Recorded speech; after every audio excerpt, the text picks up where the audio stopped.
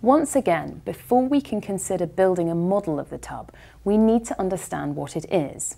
What does it do and how does it interact with other components on the car? We'll begin with Lewis describing the component. This is the chassis, which is of carbon fibre composite construction.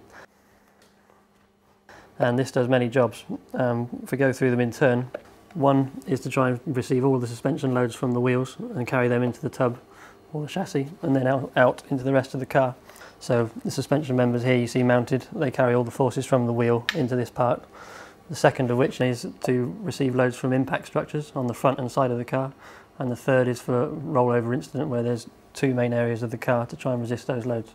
There are many regulations we need to try and sort of satisfy, basically, which come in via both impact tests on the front and the side of the car, which is the nose box, which isn't shown here, but the forces obviously are reacted by this component, and the side of the car also adjacent to the driver to give him some protection in a side impact.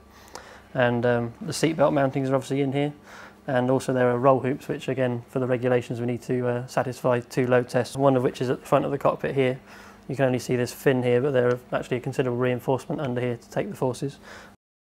Another one up here which protects his head from in a rollover incident, which protects the driver in the event of rolling over.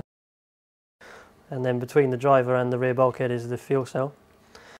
And the rear bulkhead is basically where the chassis finishes and the rest of the car begins, and it's held on just using a handful of fasteners only.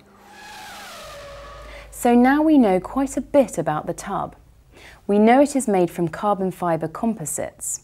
As a cocoon for the driver, it needs to be immensely strong and is subject to a range of impact tests to ensure that it meets the standards stipulated by the governing bodies of Formula One.